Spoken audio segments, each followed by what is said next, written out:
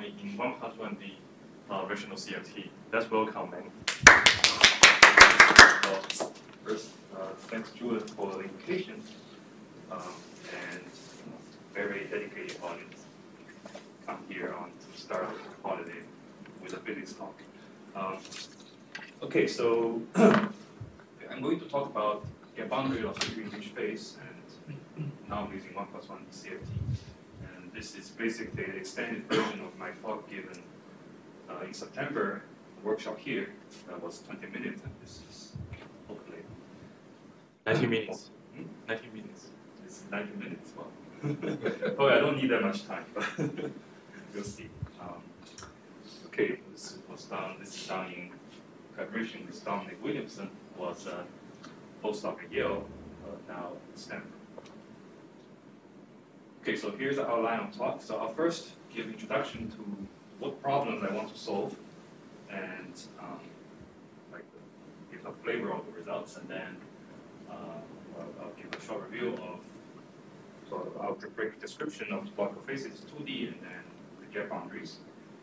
Then basically I'll add symmetry to the story and talk about symmetric gap boundary for a special class of states, not most general cases. Then I'll use it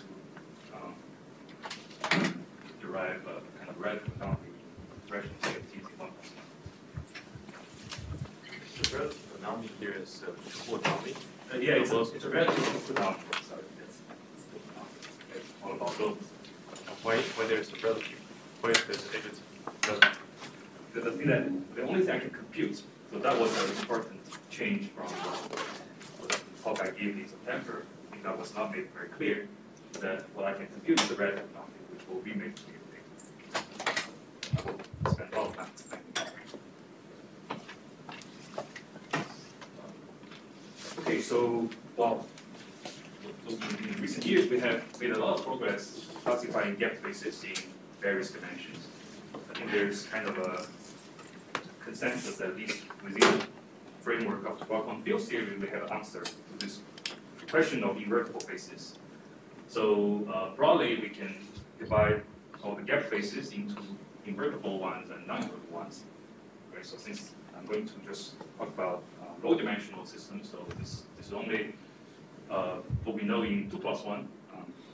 So in 2+1, while there are lots of invertible phases, but they are all characterized by a chiral central charge. P plus IP superconductors, quantum Hall, and bosonic version of quantum Hall, the Yale states.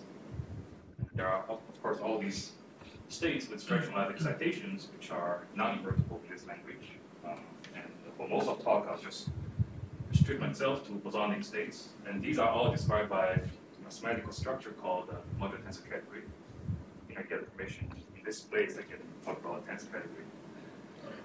And in addition, and there's a central charge. Mod A part is determined from modular tensor category, but the actual number needs to be specified. Then, if the system has a symmetry group, say, let's just assume the symmetry group is an internal one and unitary. Finite is not too important, but let's just make it easier. And then in 2+1, we also have a good understanding of what's going on. So the invertible ones, besides all these phases with characterized by central charge, the non-chiral ones also can have non-trivial phases. They are symmetry protected phases, and in 2+1, they are all classified by group homology of G, right? The circle homology of G. As one coefficient.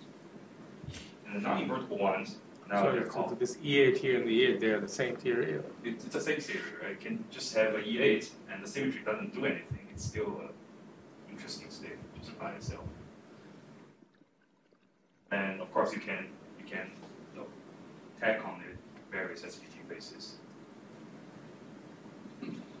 So on this side, you have now what's called cross-braided modular tensor category, basically a very detailed description of how symmetry can act in a modular tensor category. Okay, so it's also very... Question? Yes? Is there an invariant notion of the G crossed braided modular category. So in other words, if I give you a modular tensor category, Right. can you tell me whether there's a hidden structure where there's a symmetry in some subcategory? Sorry, so your question is whether I have, so given a modular tensor category, Yes. given a symmetric G, right, I can have many different G class modular Yes, tensor but categories. if I give you a modular, just one, so is the G class modular category also a modular tensor category? No, it's It's not. not. Yeah, it's really a different mathematical object. Yes. But then you can further gauge the symmetry and make it a modular tensor category, larger. But it's like a multi-diffusion category? In a way, it's multi-diffusion category, but we don't describe it this way. At least for this case, it's not necessary. It might be necessary if you want to do like transversal symmetry, but for unitary symmetry, you don't need to. And it's also well known and important that there's a nice group structure for invertible faces. So, the statement that equivalent classes of all these invertible faces form a Billiard group. And the group structure is given by stacking, right? So the identity of the Billiard group is just a trivial product state. And you can stack two faces on top of each other, and that gives you the addition operation in the group. And it's obviously a Billiard. And the inverse is given by the conjugate face. So for each face, you can just basically take this time reversal image and put them together. It's going to be a trivial product state. Okay, so if you have symmetry, then when we stack the two faces, we need to also have a symmetry acting on them in diagonal manner. So it's just a natural way to extend the symmetry on the two systems. And this group structure, of course, is given by, well, the various ways to describe it. Or without any symmetry, this is given by the oriented cobalism. And these are the, well, just to give an example, these are the groups in low dimensions. So the Z here is E8, and then the Z2 is the invertible face in 4 plus dimensions. Okay, but then the structure of non-invertible faces is much less clear. Basically, you don't really have a group structure. It doesn't really make sense to like, you can still stack two SDT faces together, but then it doesn't really give you a group structure. But there's still a group structure coming from stacking, say, an invertible face on a non-invertible face. You can always do that. So, say you have a symmetry-enriched product face with anions and various symmetry actions. You can always put on top of it another symmetry-protected face. That will not change anything about, because by definition, the symmetry-protected face is a trivial bulk. There are no anions. Nothing interesting going on in the bulk, in a sense. And so the bulk stays the same. However, we change the central charge. Well, not the central charge, but we change the boundary of this SCT face. Okay, so the stacking does not change. In some cases, it's possible for the ACT to just dissolve the SPT, right? Yes, that's it. Is that sense. good implementation of Tulsa? Sorry? Is Tulsa allowed for that? That's what I want to study, when that happens. Right, so as Dominic just said, sometimes, so in general, the stacking does not change the bulk, but only affects the boundary physics. But sometimes it also, so in general, this is like a Tulsa. Naively, it's a Tulsa over a group of SPT faces. So it's kind of a sloppy way of defining what Tulsa means is that the group that just forgets its identity, right? So the only thing it can do is to go from one element to another by adding an SPT, but then you don't really know which one is the trivial one. You know, there's always SCT, which is highly non-trivial. Okay. But it's not quite right, because sometimes it happens that you can stack on an SPT to an SCT face, but nothing happens. This thing stays the same, exactly the same. Not just the bulk is the same, the boundary is also the same. Okay. So at least the existing classification doesn't really address this question. Right? So at least from my knowledge, this was not really taken care of. It was just left there. So I want to, so this is one problem that I want to address. There's a similar phenomenon in 3+1, so for the gauge series. Can you explain the slogan again? I'm not sure. Oh. Well, so slogan is just that the Tulsa means there's a Billiard group that acts. Okay, strictly speaking, Tulsa means a Billiard group that acts transitively. Right? You can go from one element to another by adding element probability. Then you don't really know which one's the identity. There's no identity. And the physics here that all you do is you stack on top of SCT phase, SPT phase. So then they're all in some sense SET to begin with, non-trivial ball, so we don't really know which one's trivial. None of them is trivial. So what do you mean is when SCT is trivial, we know what's identity for SPT, but when there's a SCT, we don't know what's it's hard to trivial say for the which one SPT is. part. Yeah, it's hard to say which one is a trivial SCT. By trivial SCT, you mean the SCT with trivial SPT part? Well, so you cannot really clearly separate them. Yes. You mean, so that's the point. But, That's the point. but when there's no SCT, you can see. Yeah. When there's no SCT, then there's a canonical identity, which is the trivial product state. Right. Then you can define which one is the actual SCT. With SCT, not only it generally becomes a tosser, and there's also this kind of SCT absorbing SPT. Well, what is that? This symbol just means stacking. So that means stacking faces together. Okay, so there's a separate interesting sort of physical effect that can happen when the SCT can actually eat SPT. So this was first discussed in this paper by Chen Wang and Michael Levin back in 2013. They called it weak symmetry breaking. Should not be confused with a similar term in Lex 65's 2006 paper appendix, which one of the appendix he also defined weak symmetry breaking, but that's different. So the phenomenon is the following. So in that paper they consider the following setup. So you have a two-dimensional topological insulator here, TI, actual electronic topological insulator. And then they consider a boundary between the topological insulator with a so-called strong pairing state. So strong pairing state is a charge 2 equal pair, and you just put charge 2 equal pair into the 1/8 lofting state.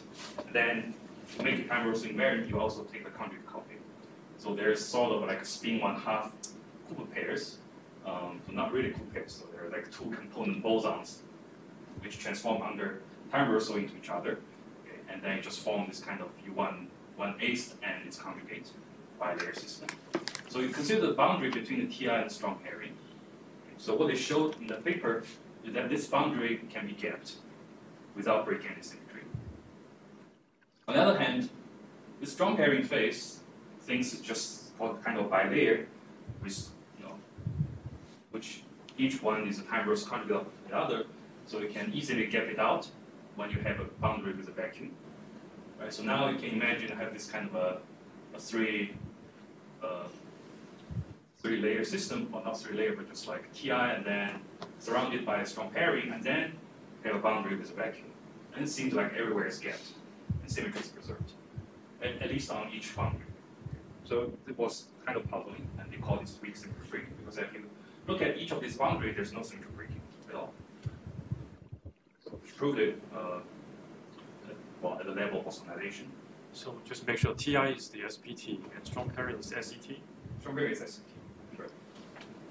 So what happens is that symmetry must be broken, because if you kind of shrink this strong pairing, well, you just have an interface between TI and vacuum, and if it's gapped, it must be a symmetry breaking boundary.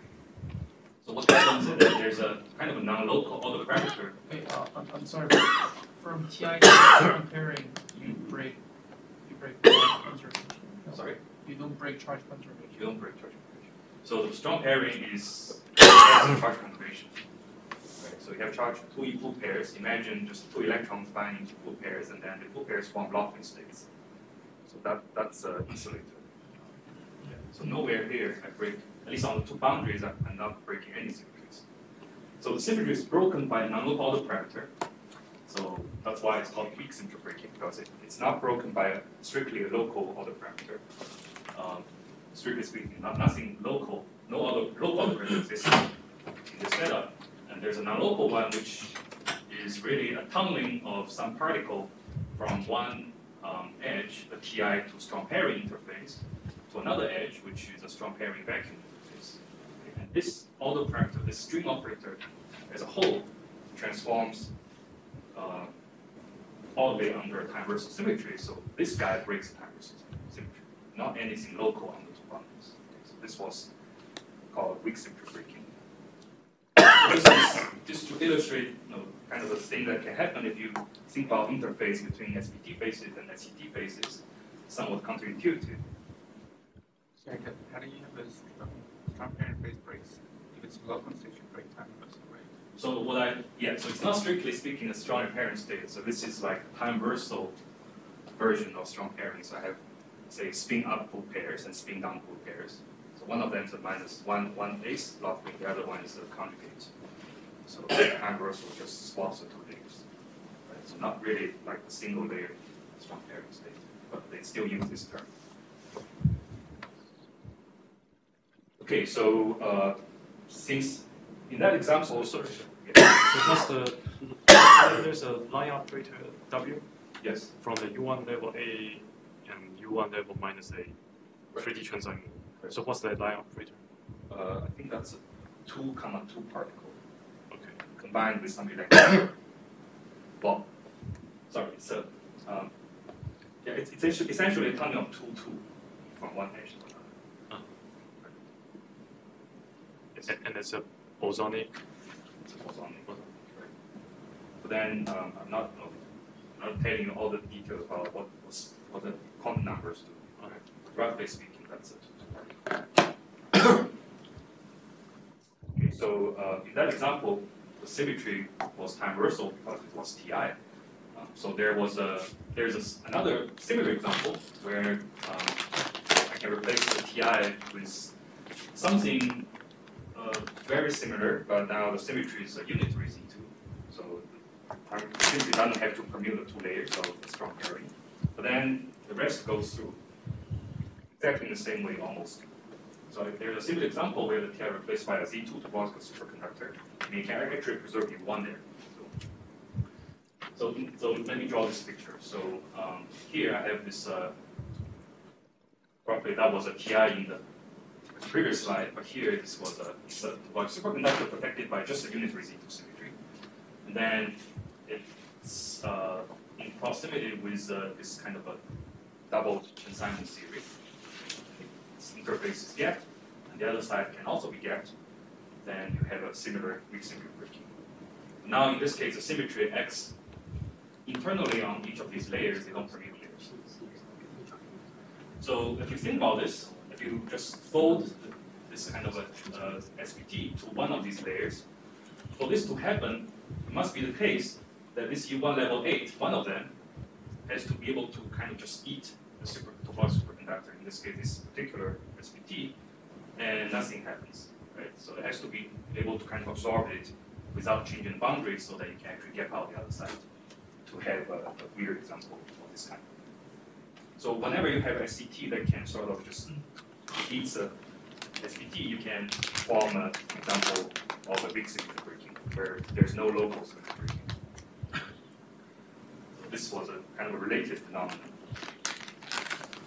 Another one that's also related is which has been discussed quite extensively the past few years, is a gap surface of a 3+1 SPT basis. Okay. So just to be concrete, let's say that the bulk symmetry is a product of two groups, G1 and G2. Right. So there's this decorated domain wall construction of a bulk SPT wave function. Basically, so first imagine breaking the symmetry, say spontaneously, and you can have various domain walls of your symmetry group.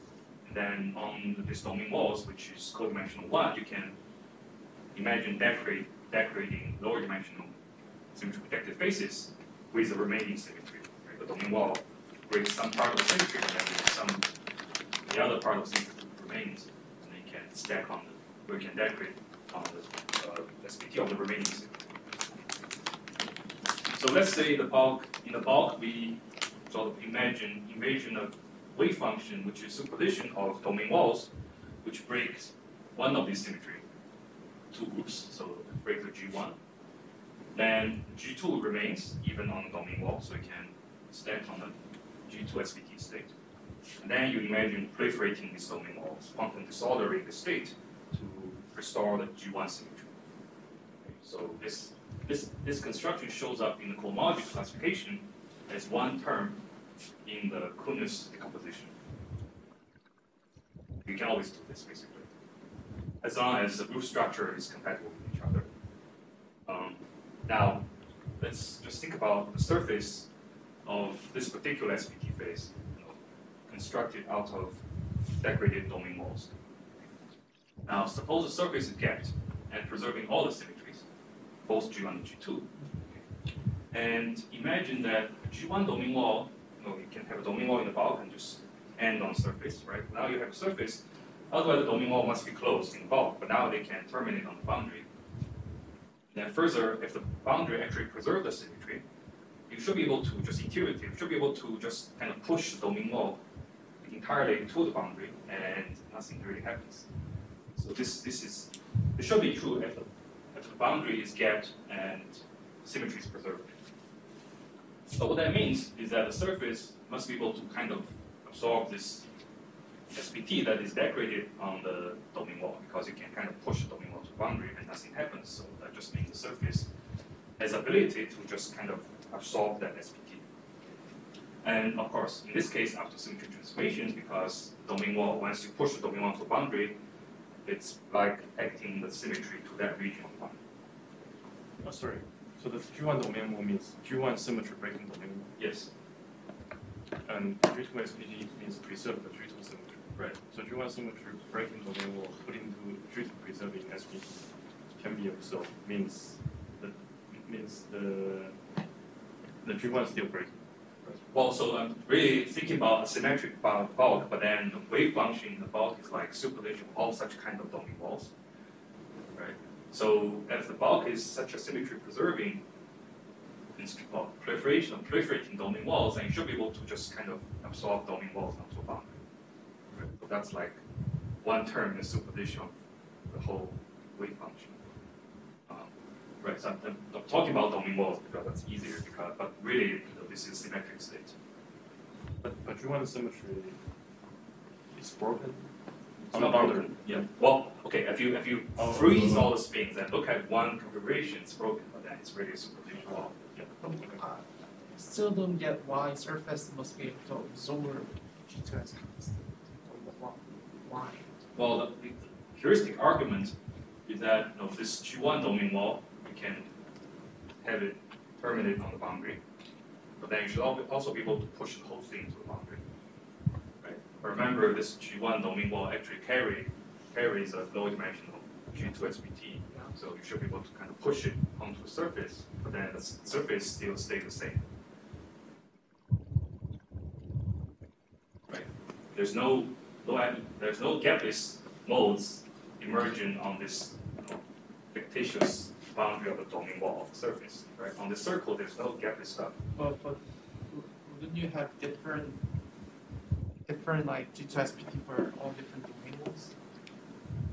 Yes, but then it should be compatible with the Hooft structure. Right?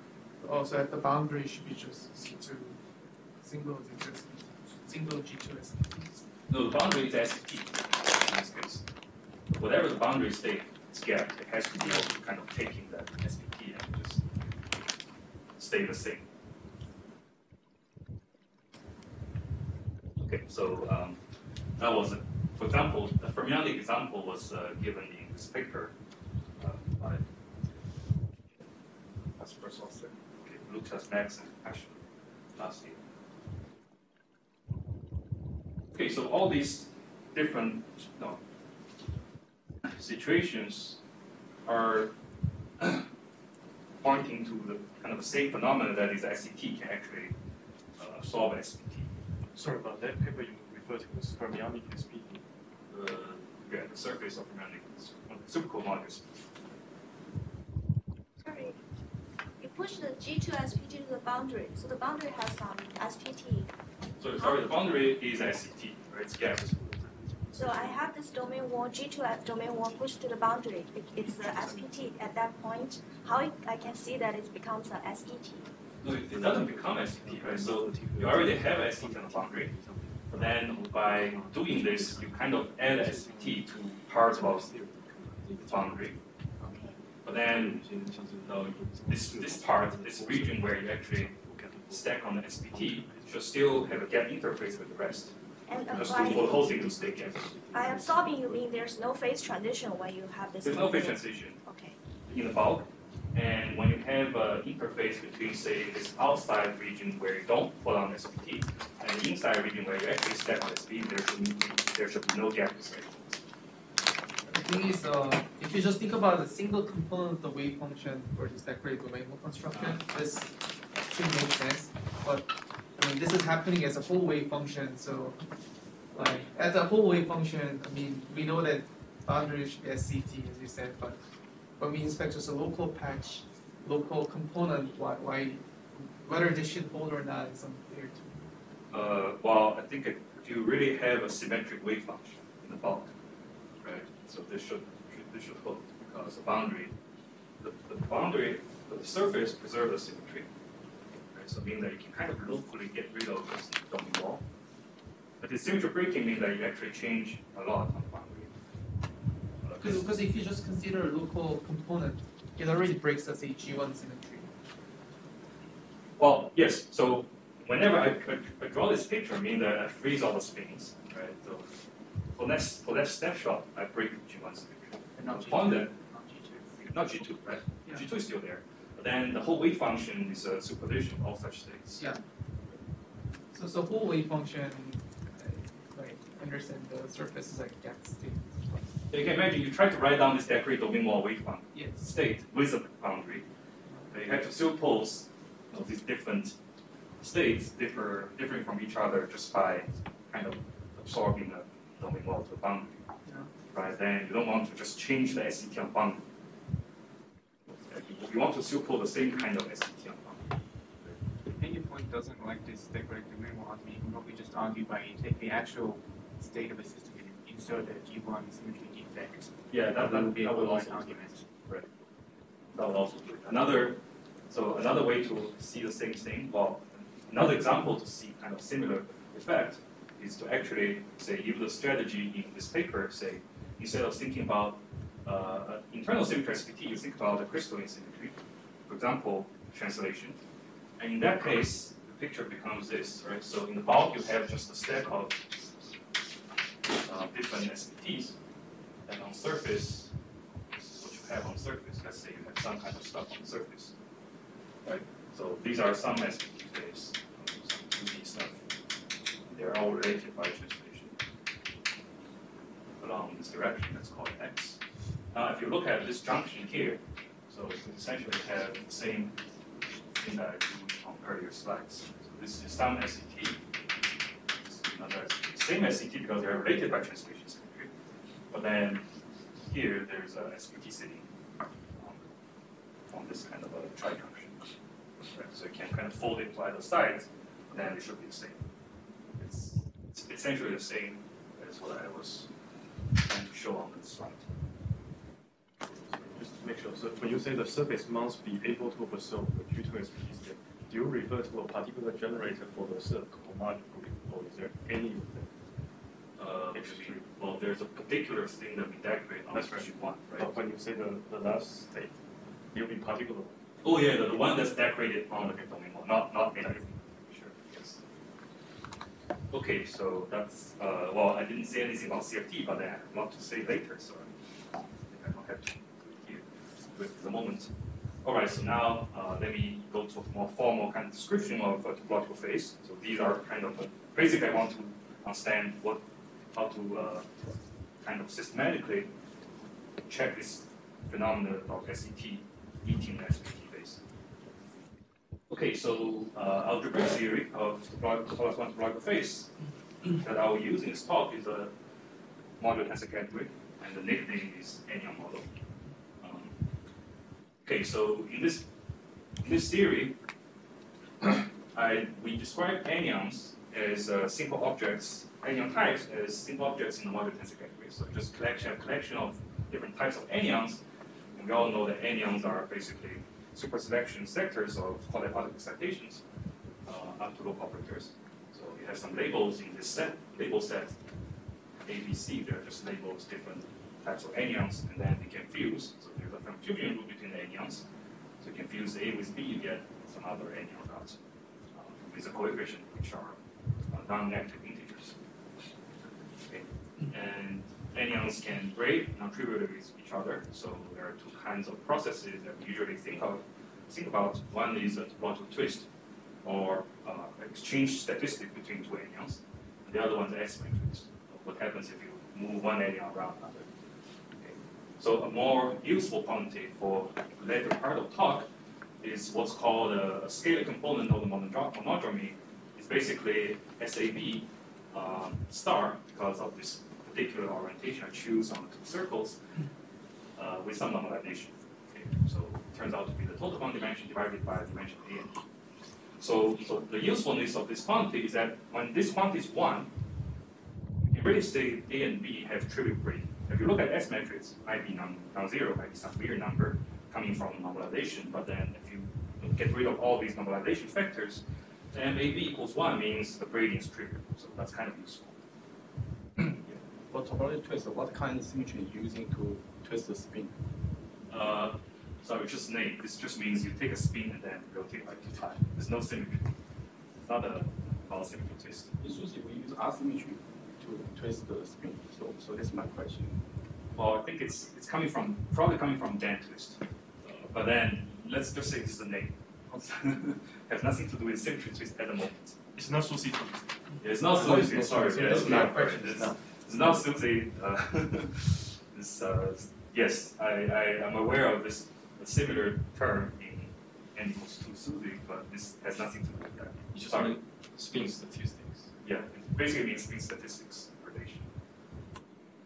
Okay, but then on top of these more kind of physical observables, we also have a subtler set of data which are F and R symbols. So in particular, in the anyon theory, you can define this splitting fusion space that tells you kind of super selection sector when you try to, or local operators when you split this C into A and B. Now, this is the Hilbert space, and then you can form a fusion tree between 3 anyons. You can fuse in 2 ways, and they should really give you the same Hilbert space up to a basic transformation. And the basic transformation is called F symbol. And you can also define R symbol, just fixing the fusion channel A and B and then exchange them. Now A and B don't have to be the same. So there's a redundancy, but really not really important for my purpose. And these F and R symbols have to form a consistent structure, so they have to obey what's called the pentagon and hexagon gradients. So, but then no other condition are needed. Once you satisfy these two, the whole theory is consistent.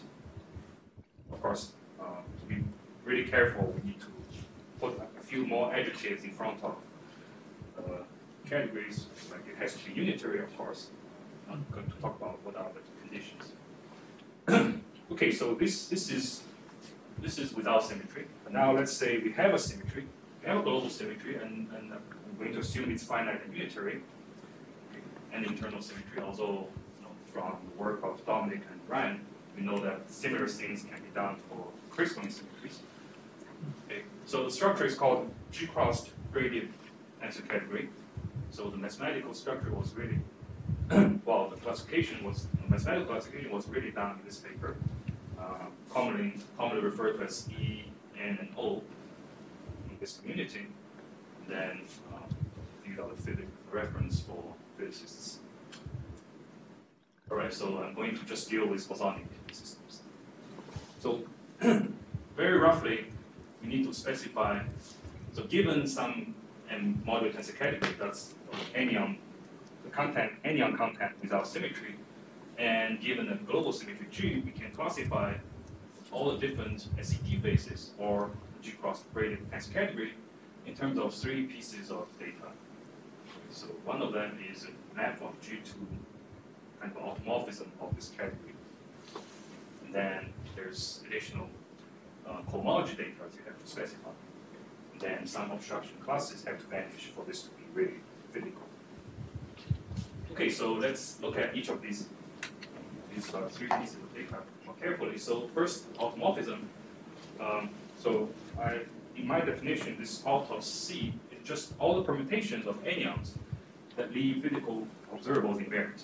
Okay? So necessarily, they have to be the fusion rules and S and T, so grading data invariant, but that's not sufficient. Sometimes you can have all of them the same, but then still not quite a legitimate automorphism, but anyway, you have to leave all the physical properties invariant. So roughly speaking, they have to preserve, say, the fusion, theta, and S as a necessary condition. We can write a more precise, sufficient, and necessary condition. Not going to do it here. So all the set of permutations obviously form a group, and we call it topological symmetry group of this anyon model. So this is the symmetry of the modular tensor category without any reference to the microscopic details, right? It's just a symmetry that you can figure out by staring at the set of data you have for the modular tensor category. And this is always a discrete because they're just permutations of anyon labels. Right? So if you have a global symmetry, obviously it must induce a homomorphism from your global symmetry group G to this automorphism group. It might just be trivial. It might just be that this whole G is mapped to the trivial identity element, not permitting any influence. Sometimes it could be non-trivial. So on top of that, so you can pick a row. Right? So that tells you how the symmetry transformation permutes different anyons. On top of that, one also has to think about how symmetry acts locally on each of these anyons, because anyons are localized excitation. They're not local, but they're localized. Away from these anyons, everywhere else looks like ground state. So you can imagine if you really transform this state with a bunch of anyons by global transformation, well, they should be kind of localized around each of these anyons, at least in the sense of operator relation, operator algebra, local operator algebra. So roughly, we can write a global transformation on such a kind of state as a product of local operators near each anyon you have in the system, plus something global that acts on fusion space, just to take care of permutation. So that's a complication that arises when you have non-trivial permutation of anyons. But for most of the talk, I'll just set rho to 1, so you don't have to be worried about this. So because the global symmetry, of course, the global transformation have to form a faithful regular representation of a symmetry group, but each of these individual guys, they don't have to, right? They can just transform projectively. So when you multiply them, when you multiply G and H, the local version of G and H on each of anyon, they don't have to give you exactly GH. Up to, they can differ by a U1 space. So how you explain again what is rho something? Sorry? How you explain again what is this rho something? Again, this rho of G. So rho of G just tells you, so I didn't really write an actual state. So when you have a bunch of anyons, so there's a fusion space. It's really a bunch of other stuff in the middle, say Kn. Okay. So to really say, and this is vacuum in the bottom. So there's a fusion state, global fusion state related to this state. Right? So when anyons are permuted, it means that the symmetry also acts on this fusion state. And that part is captured by this guy rho. And these U's only take care of the local action. So U will give you, say, what happens if you conjugate by a local operator, conjugate local operator near, say, anyon A of J by the global symmetry. That will be taken care of by this U. But then this global action, when the rho is non-trivial, still has to be kind of kept track of separately by this rho. So that kind of makes the story a little more complicated. But in the case when anyons are not permuted by symmetry, they'll set rho to 1, then we can forget about all these rows here. And then this eta is a phase generated by gradient anion around whatever anion we are looking at, gradient beating anion around anion we're looking at. So and the reason that it's a beating anion is because this guy is a phase. And right now, probably better should call this a one-form symmetry, but I prefer to use a small pedestrian way. chance we talk about fractionalization. So these spaces are generated by just braiding abelian anyons around anyon A, and these abelian anyons are just determined by the group N G and H. You can always find such abelian anyon once you've given these spaces. And then once you demand associativity between the symmetry, localized symmetry actions, these local unitaries, you can find that these abelian anyons actually form a two cocycle. So it's an element of this group H of 2, second homology of G, with coefficient in the group of abelian anyons in modular tensor category. So A is abelian, consists of all abelian anyons. So roughly speaking, we encode this whole set of data in this abelian anyon value cocycle W. And then you can go back to the face by just braiding this W with around A. Okay, so it's really equivalent in the case of rho equals 1. When rho is not equals 1, then in that case, it's only a tossor. But let's not worry about this. Okay, so so far it's just a symmetry action in the modular tensor category, but the G-crossed braided category really tells you how to build defects. So you can think about symmetry defects or fluxes of this global symmetry in the modular tensor category. And there are different kinds of defects with the same branch cut labeled by element G, but the endpoint may be different. So they collect all defects, all different kind of types of defects with the same G into one G sector, and then form a larger set of objects consist of all these defects together with the anyon, and this is called the G-cross braided category. Of course, that's vacuous if you don't encode structure, so you can fuse the defects. That means you fuse the endpoints, also fuse the branch cut carried by the defect, and obviously the branch cut fused as multiplication of group. So this is called a G-graded fusion group, meaning that if you fuse something from the G sector with something from the H sector, you should get something in the GH sector. Then you can also braid defects around each other. It's called G-cross braiding. But anyway, it's a little different from usual braiding when anyons are permuted. But you can still make sense of it, and then this whole thing, together with all the consistency conditions, give you the G-cross braided category. So, so the kind of input to this category that you choose some rho, and then you also have to choose some kind of a fractionalization class. Then you can try to solve all the equations to get this whole category, the G-cross braided category. But this is not always possible. Sometimes you hit obstruction, and obstruction is captured by a homology class, obstruction class in H of 4, G comma 1, U1, and obviously that tells you that there's a tooth anomaly in the theory, because this kind of adding defects to theory is really one step in gauging the whole symmetry. It's equivalent to introducing a background gauge field, coupling your system to a background gauge field. These are just defects, basically. Then if you cannot do it, it means that you have a tooth anomaly. That's the definition of tooth anomaly.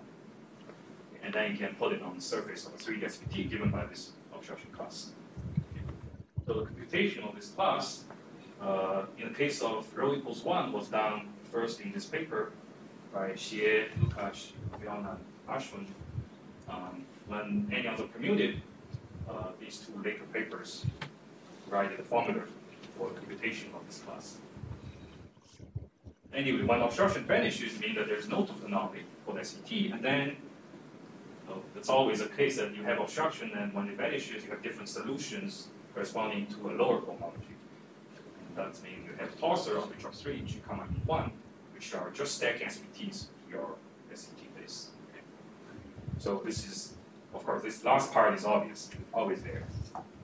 But it doesn't really tell you whether it's the same or not. Just means that you can change your solutions to the G-cross braided category by a trickle cycle. But whether it's the same one or not, it's not obvious.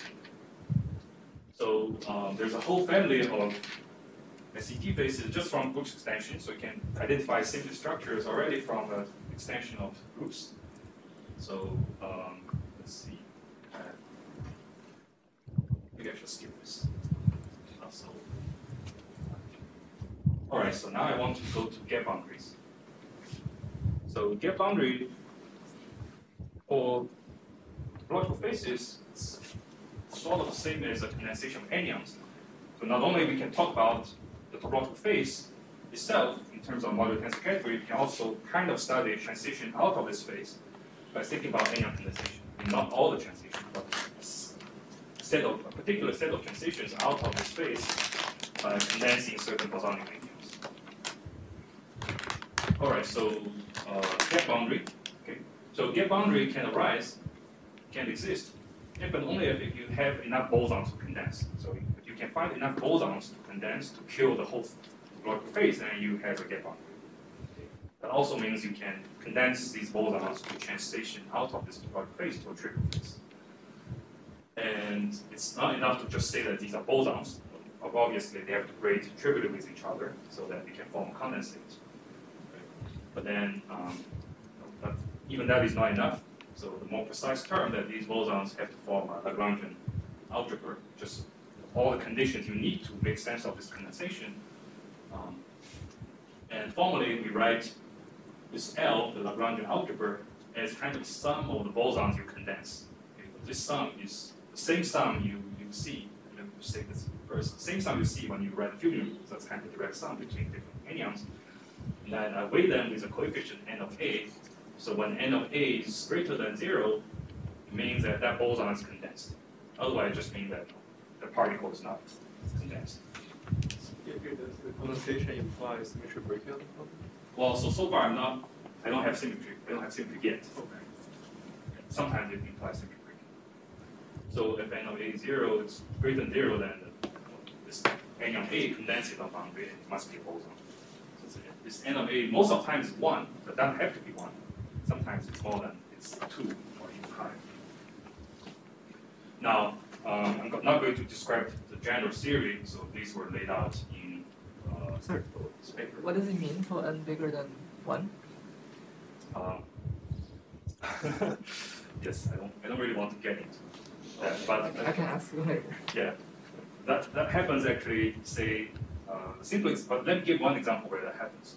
So if you think about the S3 gauge theory, so we can think about the Higgs transition out of S3 gauge theory. So just gauge symmetry breaking, so breaking the whole S3 down to nothing.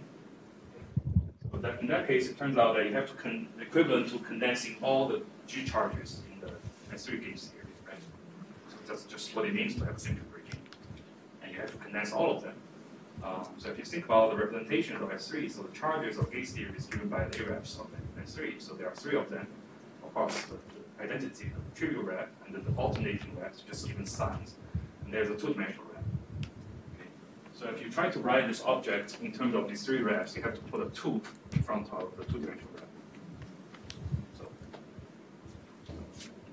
mean that when you bring this particle to the boundary, there's sort of a channel that tells you there are different ways you can annihilate this particle boundary. They're like topologically distinct ways of doing it. That's the best I can do. Okay, so there's a theorem that says if you have a Lagrangian algebra in MPC, meaning that you can have a boundary, then this can only happen if this is the dream field center. In the physics terminology, dream field center just means some kind of generalized string net construction, Levin model, superly generalized. So if you're really interested in this whole theory, you can read Liang Hong's paper. All right, so just to give an example, so we all know and love topological, Z topological, right? So that is the model on square lattice where each edge has a 2-dimensional Hilbert space, a qubit. Then just write 2 terms. One is the product of x on the edges around one vertex, and then all the z's around 4 edges of one bracket. Okay, so you can create 2 anyons. There are 2 types of basic anyons. So one is kind of a Z2 flux. You can view this as a Gauss law. This is B square term of the Z2 gauge theory. So if you apply a string of x on these bounds on the dual lattice, you create 2 M excitations, 2 plaqué excitations.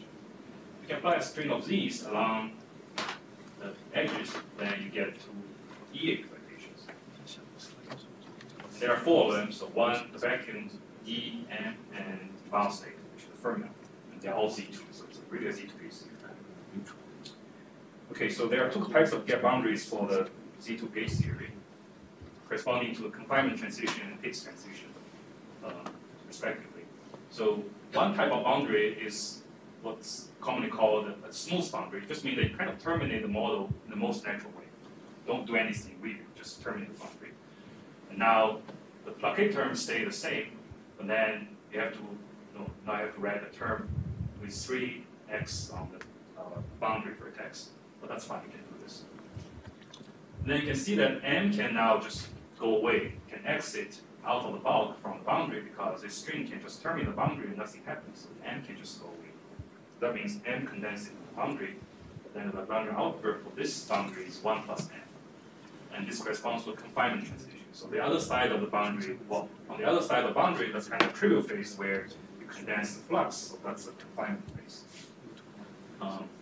Another boundary is kind of called a rough boundary, where you have edges sticking out of the boundary. So the dashed line is not there, so they're just edges sticking out. So now these vertex terms take their full form, but then the blockade terms near the boundary miss one edge.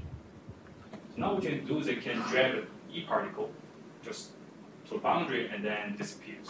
So that means E can condense the boundary. And on the other side of the boundary, it's kind of a trivial phase induced by the gauge symmetry, breakback gauge symmetry. Okay, so you can also analyze it from field theory.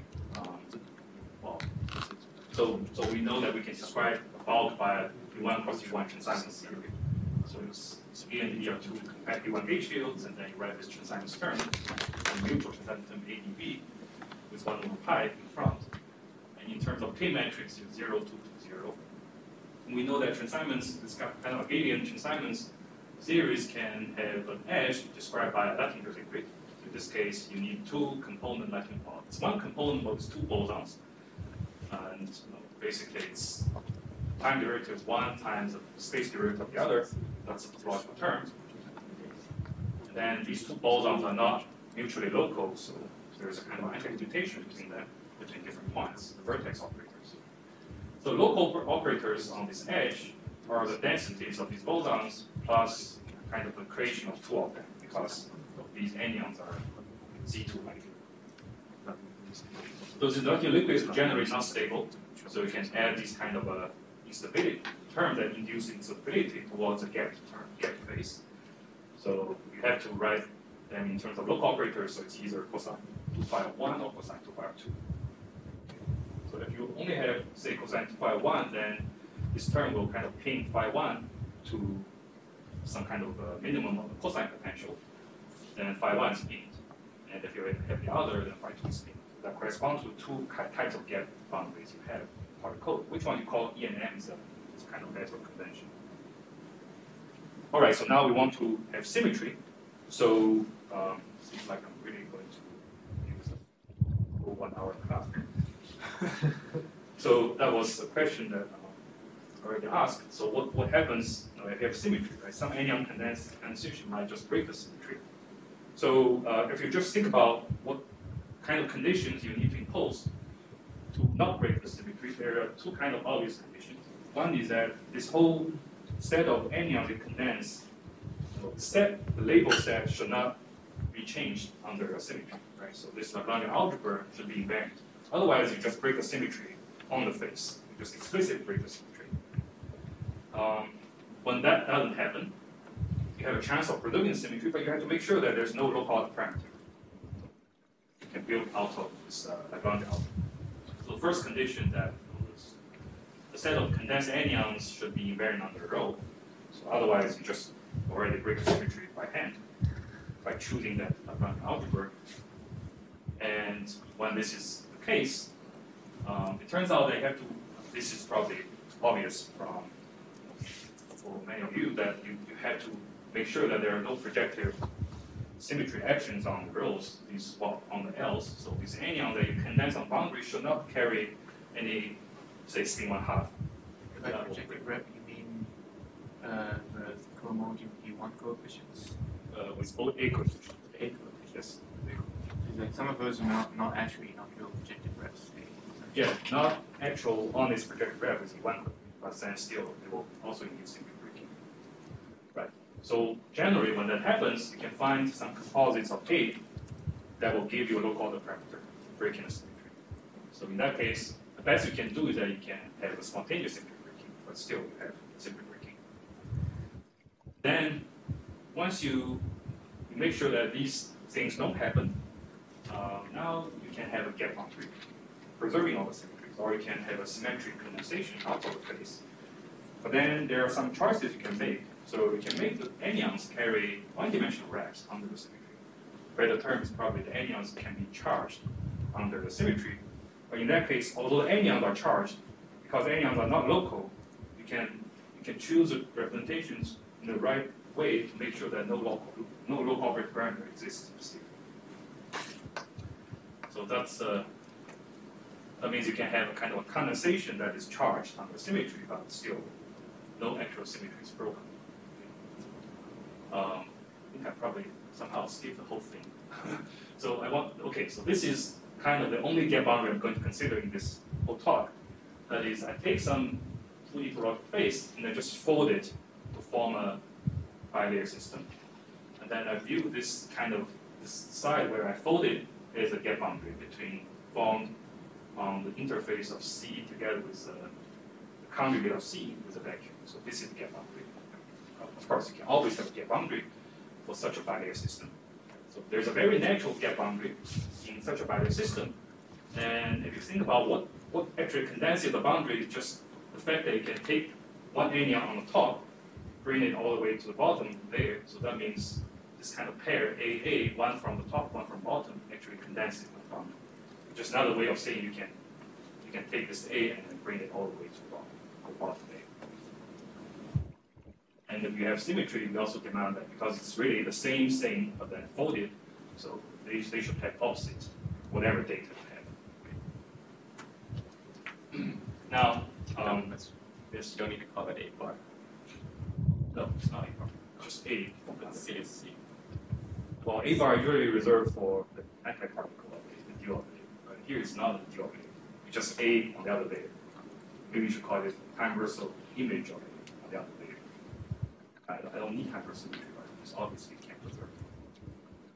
Now suppose that this anyon that I'm condensing actually carries a one-dimensional wrap, some kind of charge under the symmetry. So if we want to make sure that no symmetry is broken spontaneously, we make sure that identity sector, local objects, are all neutral under symmetry. So that translates into the requirement that these one-dimensional wraps have to kind of multiply as a fusion. If you can fuse, say, A with B to get C, the label attached to this anyon A comma A, or the run E wrap attached to this anyon should also kind of multiply to give you, say, label on C. And then you can just use kind of the same logic used to classify fertilization to show that these guys are given by abelian anyons. And then the fact that they have to just multiply, well, they have to form a representational group tells you this abelian anyon has to multiply this kind of, well, the abelian anyon is really a homomorphism from group to the set of abelian anyons. So in conclusion, the charge condensate is really specified by map from my G to the set of abelian anyons. And A is a group of anyons in C again. Preserving A just for abelian anyons. So we can classify all such charge condensate that preserve the symmetry. It's given by a simple map from the G to the set of abelian anyons. That tells you which quantum number is carried by these kind of condensate anyons, condensed anyons A, comma A. Just by A. A here or A star? Sorry? Is it A or is it A star the coefficient? Well, it's a matter of convention which one to choose. I think yes, right? So I choose a particular convention to write the equation this way. Phi is n star A comma B. But if you choose the A in the other layer, then you have to remove that star. Then that you can kind of interchange. Reason that yes. Okay, so now this is kind of the result. not really give the derivation. That will require another 15 slides. Actually made them, but decided not to talk about it. Okay, so now this is sort of the SCT absorbing SPT boundary, right? So you have this kind of a bilayer folded SCT. So the top one is an image of the bottom one. So it's the same SCT, but now we demand that there's a fully gapped and symmetry preserving interface from this bilayer system to some kind of SPT face. So the question is when this happens. So it turns out I have to make some assumptions. For example, I'm not considering a case where anyons are permuted, and actually on the boundary, you can actually have some kind of a permutation of anyons, but again, I'm setting that trivial. So under these assumptions, one can derive a formula for what kind of SPT on the other side in terms of the bulk fractionalization data, this W, 2 cocycle. Remember, back 10 slides ago, I defined this W of which of 2, G comma A, together with a boundary 1 cocycle that tells you which anyons carry which charge. So there's a simple formula that tells you what kind of SPT you have to put on the other side of the system if you want to condense the anyons according to this kind of a one-dimensional graph that carries one-dimensional graphs. Okay, so it really consists of 2 pieces. Each of them is a legitimate 1 3 cocycle. So the first one is the F symbol of V, G, and H. And then the other one is a braiding of fractionalization 2 cocycle with the anyon V. And that has a simple interpretation. So imagine we think about a symmetry defect on this side, in the CT phase. And let's say the other side is actually trivial, so we just fold them and nothing really happens. There's nothing really exists on the other side. Or you can say there's a trivial state here. Now I can pull the defect across this boundary because the boundary is assumed to be gapped and preserving on symmetry, so you can freely move the defect in and out of this SCT space across the boundary. Okay, so that I can do, I can just drag it out. Wait, so it's a G defect, 2 G defects. Well, it's 1 G defect, but the G acts on both layers, so it's like 1 flux penetrating 2 layers. Yeah, that's why I draw it this way. But now, if I actually condense some anyons, well, there's always these A comma A anyons condensed on boundary, but then suppose now they carry some charge, carry some one-dimensional graph. So you cannot just drag this kind of bare anyon or bare defect out, because they may not actually be happy with the charges carried by the anyons condensed on boundary. So what happens is you actually have to attach abelian anyon to this defect. Then you can happily, this guy can happily exit this SCT phase without causing any disturbance on the boundary. Okay, so now you can drag this whole thing out. So the physical meaning of this V is basically, you have to attach this additional abelian anyon to your defect if you try to move the defect out to the trivial phase. But now, the defect on the trivial side inherits, for example, the F symbols of the anyon. That's why you see this piece of F here. But also inherits, for example, whatever the projective rep carried by this anyon V. That's why you have the M here. The M gradient between W and V tells you what projective rep carried by V. So and in the end, you just get a product of these 2. So that's a kind of a heuristic explanation why you get this formula. All right, so the only proof I have for this formula is based on an explicit construction boundary in the kind of string net model. So I'm not going to present it here. Okay. So just to give some examples, so first, let's take this category to be like the simplest multi-dependence category you can ever imagine, the Semyon theory. Okay. And here the data of Semyon theory is very simple, they can write it down just in one line. And of course, if V is 1, then this whole thing is trivial, right? So everything involves a non-trivial V. So all these factors will vanish if V is a vacuum. But let's say in this case, the symmetry group is Z2. There's only one thing you have to specify, so that's just S. Now, if bulk is actually trivial, meaning that symmetry doesn't act in any non-trivial manner in the bulk, well, it turns out that you can compute this 3 cocycle and get -1. Meaning that on the other side of the boundary, if you condense the anion this way, meaning the semion pair, semion S comma S actually carries a Z2 charge, you get an SPT phase on the other side. That means that this bulk semion, in the absence of any non-trivial symmetry action, can actually eat Z2 letting into SPT.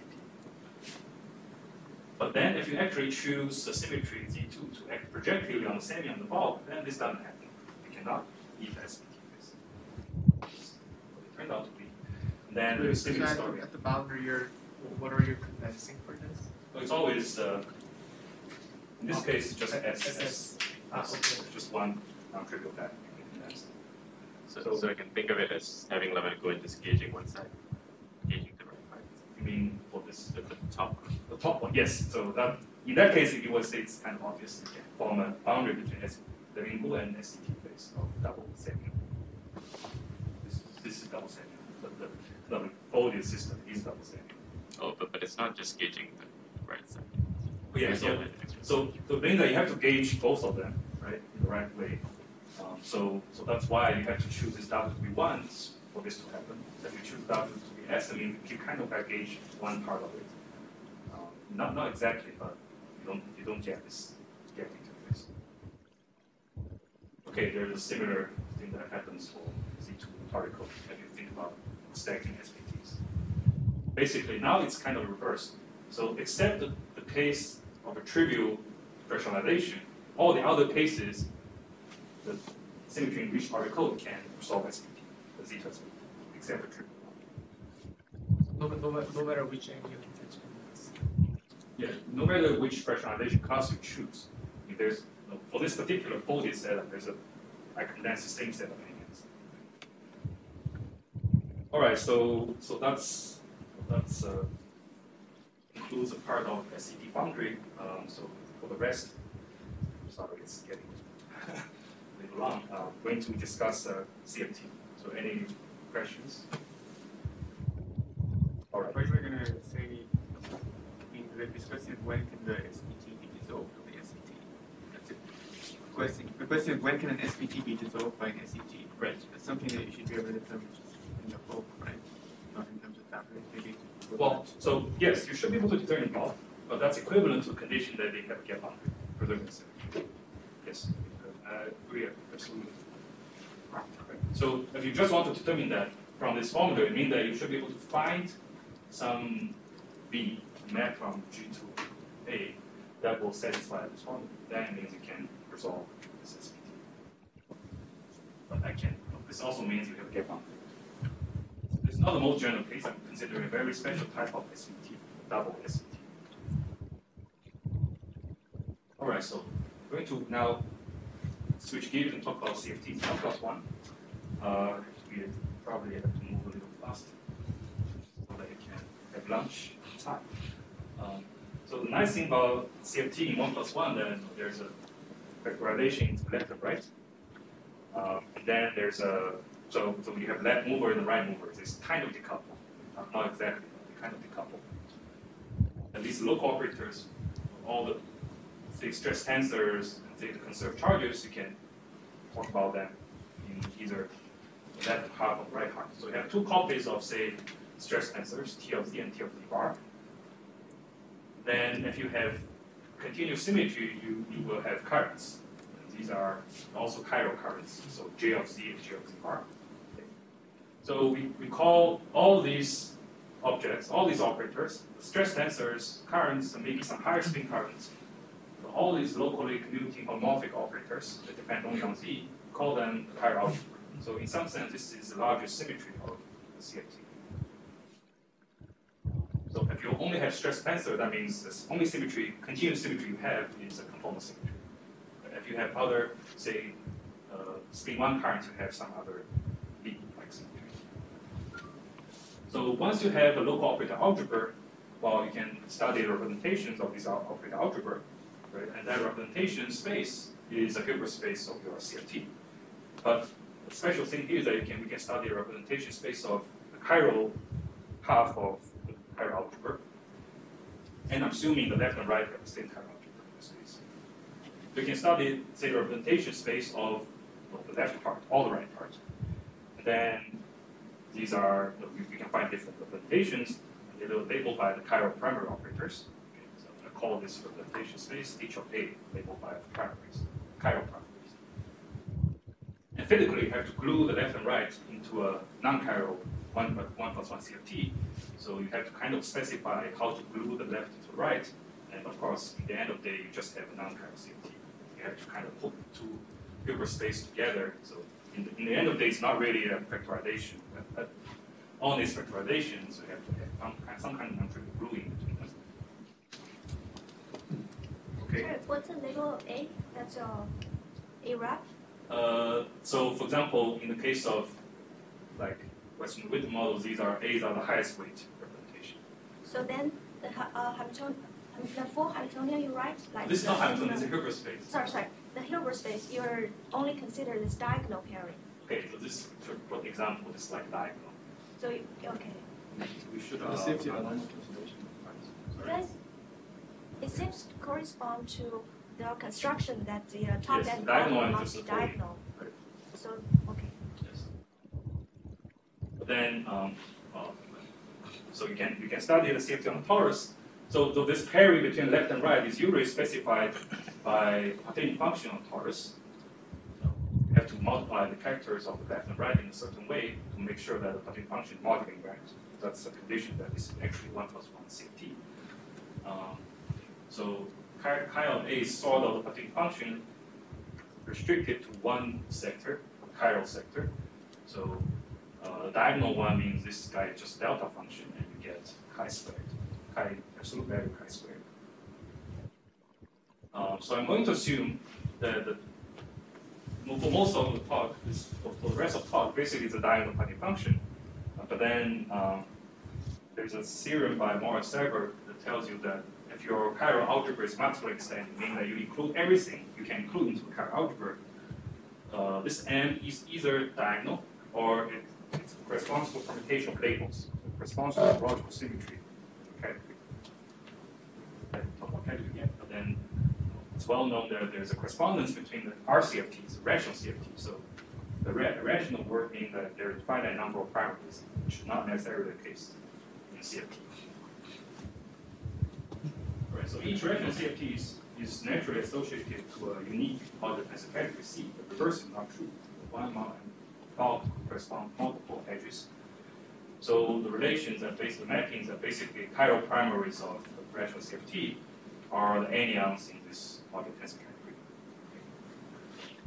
And this, so if you think about the chiral MTC in the bulk, the boundary is a chiral CFT. To get a full CFT, you have to, for example, make another edge here to make it really a strip possible, 1D strip, or you can think about this folding. So these two pictures are really equivalent. So, so in other words, to really describe this 1 plus 1 CFT, from the bulk point of view, not only you need MTC, you also need gluing between left and right, which is a Lagrangian algebra in MTC, in this double MTC. Okay. And that also tells you what operators you have. So you can have local operators on each edge. You have local operators on this edge, local operators on the opposite edge. These are the chiral algebra. Now you can tunnel one anion, a chiral primary. So chiral primary itself is a non-local operator, but then you can tunnel one from the top edge to the bottom edge. This string operator is a local operator in the 1D limit, where we kind of view this as a quasi one-dimensional system across some kind of boundary in the middle. So this is a primary in the 1 plus 1 CFT, non-chiral CFT, non-chiral primary. This line could be an invertible or non-invertible defect inserted in the boundary. Pictures very well known. Okay. So if we just take this simple folding without inserting any additional defect, this is a diagonal Partition function, and you can do something on the boundary that gives you the so-called non-diagonal Partition functions. And these are really physically distinct CFT because you can see the difference on the spectrum of the CFT. And I will assume diagonal Partition function from now. Just for the sake of time, let's just see here. Okay, so now we want to think about symmetries in a CFT. So let's think about probably the most familiar set of CFT, the Weston-Witten model. So you have a Lie group. You can write a Weston-Witten model in terms of, say, elements of this Lie group. Then really it's a Lie algebra. And then we choose the level k, integer level. So let's denote by G. This is a curl G, curly G. That's a simply connected Lie group associated with that Lie algebra. But that's uniquely defined. Okay. Then this group might have a center. Let's call it Z. So as we think about the symmetry of the Weston-Witten CFT, well, the symmetry is really given by this group. So there's a left copy of the Lie group acting on the left inverse and the right copy of there's one copy acting on the right. But then you have to model out the diagonal, kind of an axial version of the diagonal element. So all the centers that act axially on the left and right, the G and G inverse, you have to model them out because they don't act on any local operators. So in the simple case, well, in the familiar case of SU2, say level 1, this is just SO4. SU2 cross SU2 mod Z2, this is SO4. And if you have time rows of symmetry, that will give you O4. So to specify how the global symmetry acts on the CFT, you just have to tell me how the G is embedded into the symmetry. Okay? So in this case, that's a full description. But let's break it down a little bit. So on one hand, since the chiral algebra plays an important role, so first we can specify how the G sort of acts on chiral algebra. So now the chiral algebra, so the left one is the Lie group, the symmetry really is Lie group, the simply connected Lie group modeled by the center on the left. On the right, you have a similar group. So the chiral algebra basically has the symmetry. Now we can just write down how the G acts on these operators in the chiral algebra that's equivalent to given specifying this homomorphism. So that almost determines all the reps of the primary under G, but up to a chiral center, because these two groups actually differ by one copy of the center. So you have to supply an additional piece of information, that is how the G maps into the additional missing chiral center of the Lie group from this guy to really get the whole symmetry group. So in the bulk language, it means that once we know how the G acts on chiral algebra, it actually determines the fractionalization class, or the reps on the chiral primaries, the projective class of these chiral primaries. Then the remaining freedom is just a map from G to the chiral center. And then the center, so at the end of the day, up to this, well, on top of this action on chiral algebra, well, you just have a map from G to the center, which means you can attach a one-dimensional rep to each primary. And it turns out that the center group is exactly the same as a group of anions in the G level K transaminase talk. So the general story is that suppose I have RCFT, and associated to the RCFT, I have a chiral modular tensor category, and the beta anions is from the group A. So I can always first specify how the G acts on the chiral algebra. But once I determine how the chiral algebra transforms under G, the remaining part is just a Abelian phase vector given by h of 1 G to map to A. And also the action on chiral algebra determines the class, projective class of the chiral primaries. So in different kind of language, once we know how G acts on chiral algebra, the remaining freedom is a topological defect line, because it has to commute with chiral algebra. Because it's a symmetry, these defect lines have to be invertible, and all of them can be classified by this map from G to A. Okay, so there's actually a precise correspondence with the picture that I drew a few slides ago, where you attach a Abelian anion to the defect. So in this case, attach a Abelian defect line to the actual symmetry defect line in the 2D CFT. And you can turn the same crank and show that now there's a relative anomaly, because I'm not telling you what anomalies are already given by this G transformation on chiral algebra. Right? For example, G can just act on the left part and not act on the right part. That gives a chiral anomaly. So that this part itself could give you some Hooft anomaly already. So what I can compute using this formula is the change of anomaly once you pick these additional topological defect lines, invertible defect lines. So that's why I say it's a relative anomaly. So not computing the anomaly associated to this part, only compute anomalies given by attaching these additional faces to the prime. That's given by the same formula. So there are two cases where this formula becomes kind of an absolute anomaly. In one case, obviously, if G itself commutes with whole chiral algebra, so delta echelon chiral algebra, then this is the formula. And actually, in that case, you can say this projective class, fractionalizing class W is trivial, so all you get is F simple. The other case, at left and right, transform exactly the same way, opposite way, corresponding to this folding picture. So there's in this case, even though the left and right could transform non-trivially under symmetry, there's no anomaly associated with this transformation. Then this formula also gives absolute anomalies. In these two cases, relative becomes absolute because you can identify the identity, trivial one. In this case. The CFT has this large emergent symmetry group, right? Sorry? The CFT has this large emergent symmetry group, right? Right. Can you not compute? I mean, can you compute the cocycle of that emergent symmetry group? Yes, of course you can. And then just right. So the point is that that part you cannot determine from the MTC equation. So only this relative part you can determine from modular tensor.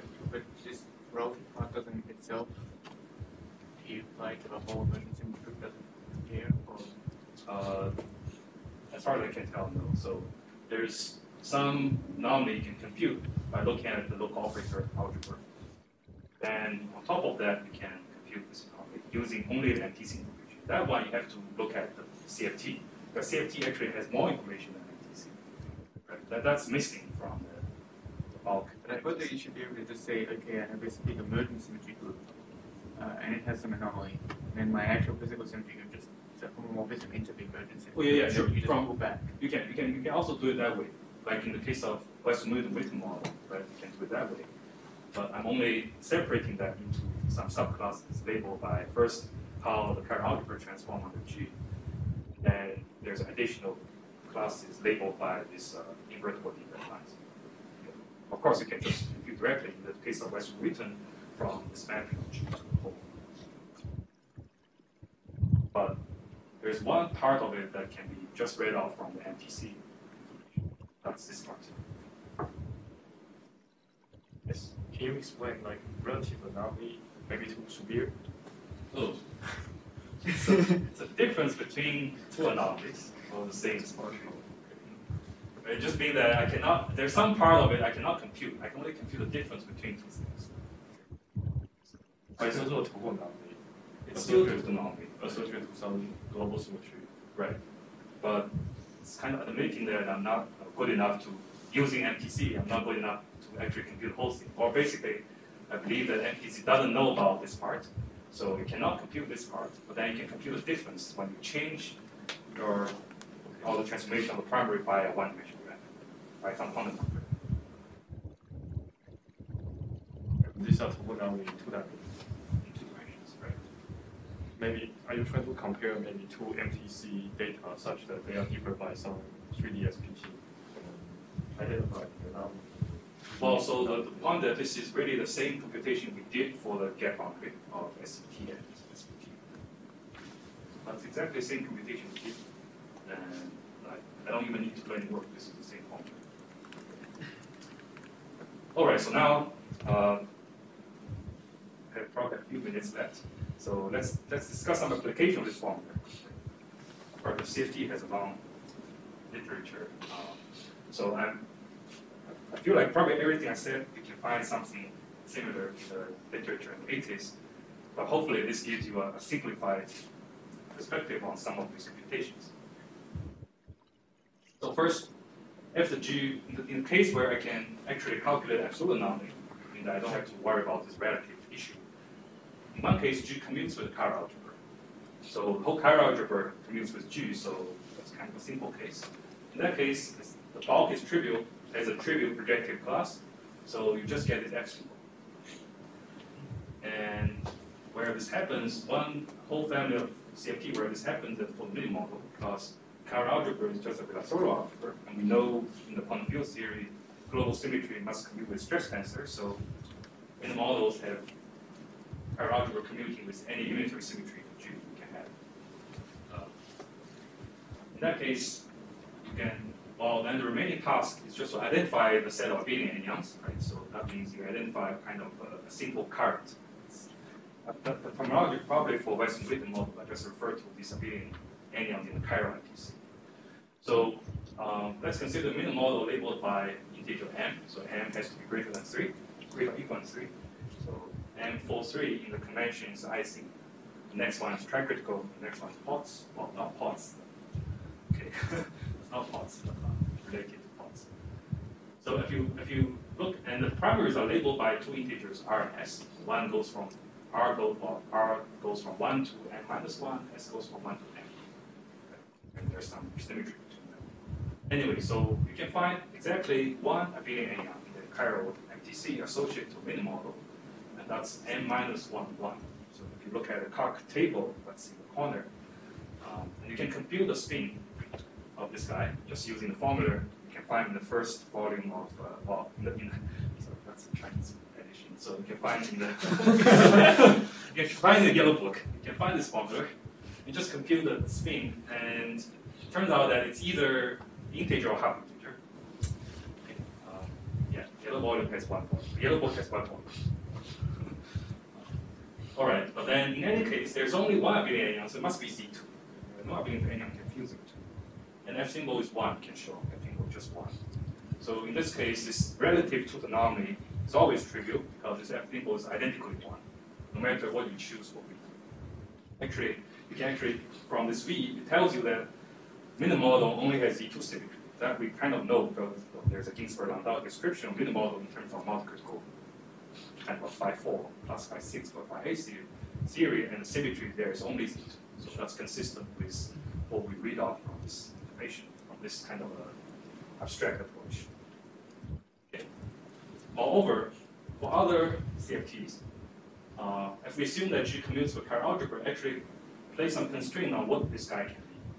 But there's a kind of interesting result that you can, for MTC, you can always find a page in which the F symbols are just F plus minus 1 for the abelian anyons. So that means whatever you compute, okay, whatever this V you choose, this guy is going to be plus minus 1. So that means this class, this spherical cycle must be order 2. For example, you cannot have a Z3 SPT edge if the G commutes with chiral algebra. And not every order 2 can be realized in this way. So only the So you check symmetries only of local operators, is that correct? If you're only interested in local scaling operators in the CFT, you wouldn't look at this string? Yes. Yes. Well, but on the symmetry action on the chiral operators are fixed by the action of G on the chiral. You don't have to talk about application. But I think what you mean is say this disorder operator we can carry charge. Yeah, so that part of not. This topological defect lines could carry additional symmetries. So some of them are determined by the action of chiral algebra, but then there might be a different degree of freedom corresponding to what you described.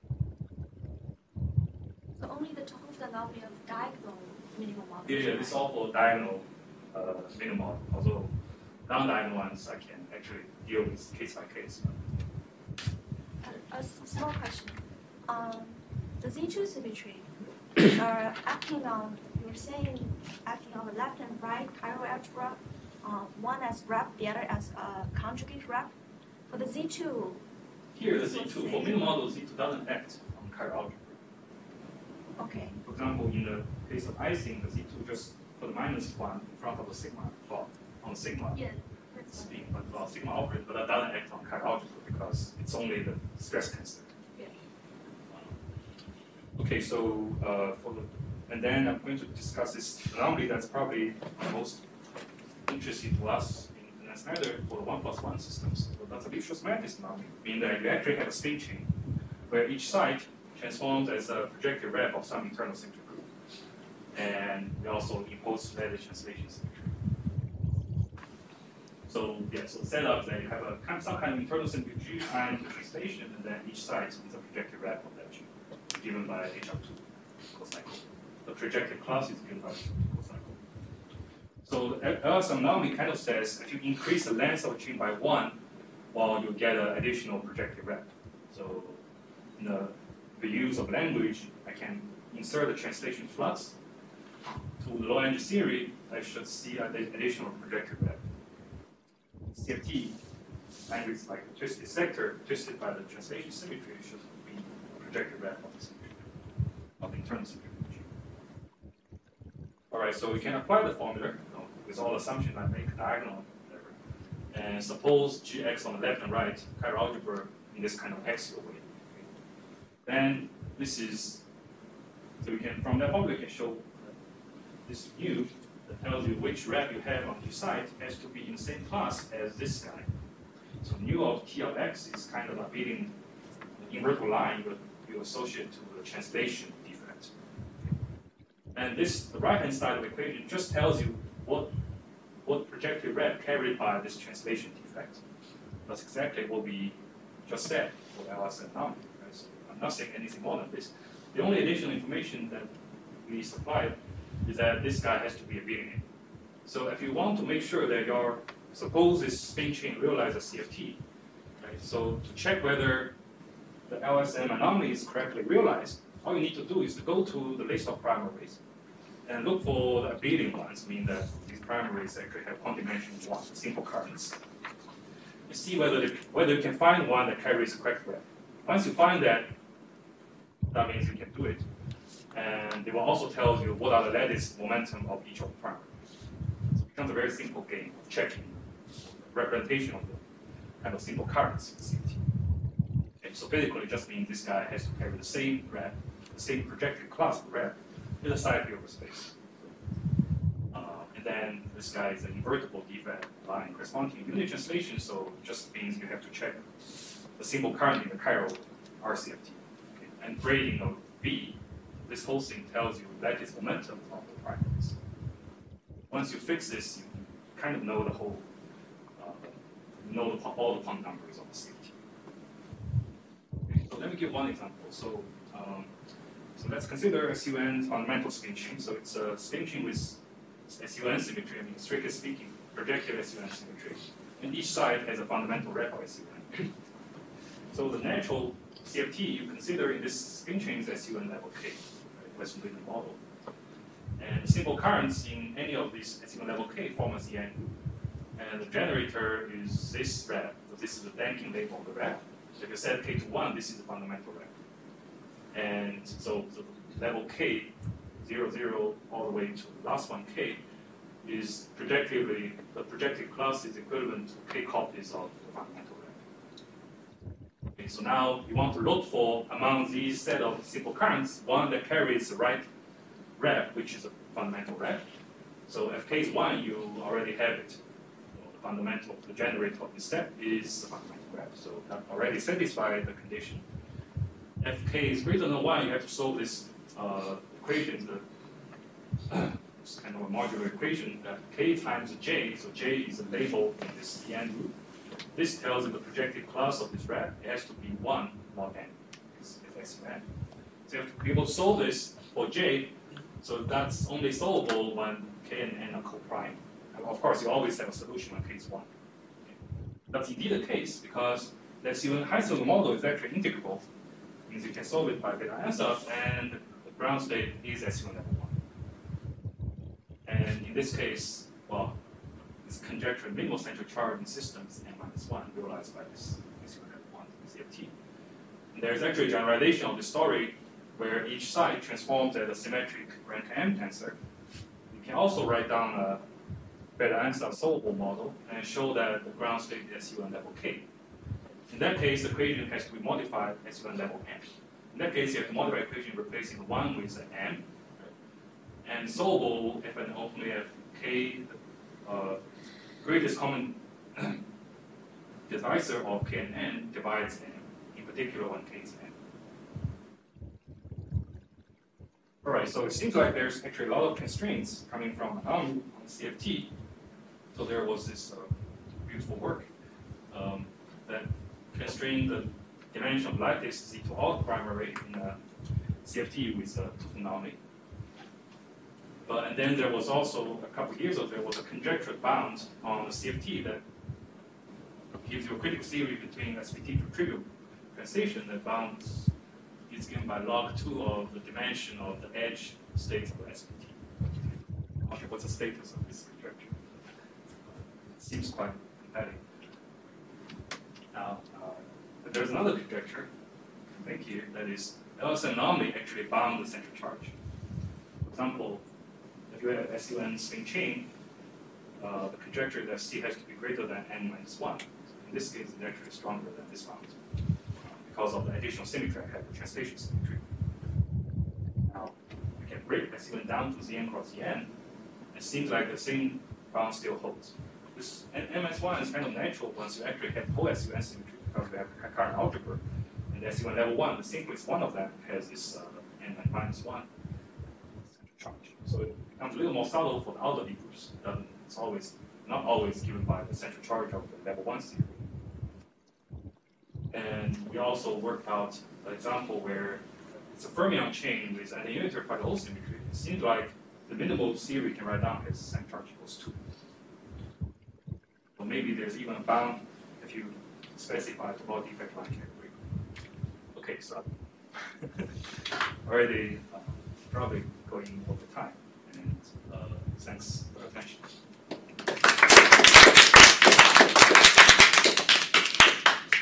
More questions? For SUN1, you said this is solvable and using beta ansatz. Sorry? For SUN level 1, Right. you said this is solvable and you can use beta ansatz. Right. And you write out central charge. So my understanding is safety, right? Well, so the spin model can be solved by the ansatz. And from an ansatz, you can check that the spectrum agrees, the large spectrum agrees with SUN level 1 CFT. That's what I mean. In SUN level 1, just solve. It's a written model. You know, Yeah, we can solve that. Yeah, and but the lattice model is can a be solved massive. by better ansatz. Okay, good. And you can check that they match exactly. Any more comments, questions? So why you write? So just like this yellow CFT book has the Chinese version and English version. So the English version of the Meng Cheng is like this, but precisely it's Chen Meng. You should pronounce it Meng. Thanks for the explanation. So the cheap Chinese edition of Yellow book actually has 2 volumes. Yeah. That's the one I have. But the English name is kind of cheap version, the Chinese name. So let's think which one do you like? Meng Cheng or Chen Meng again? Meng Cheng. So let's go along over this. What's the dimension of the FTT echelon? So like if you have like a double day phase,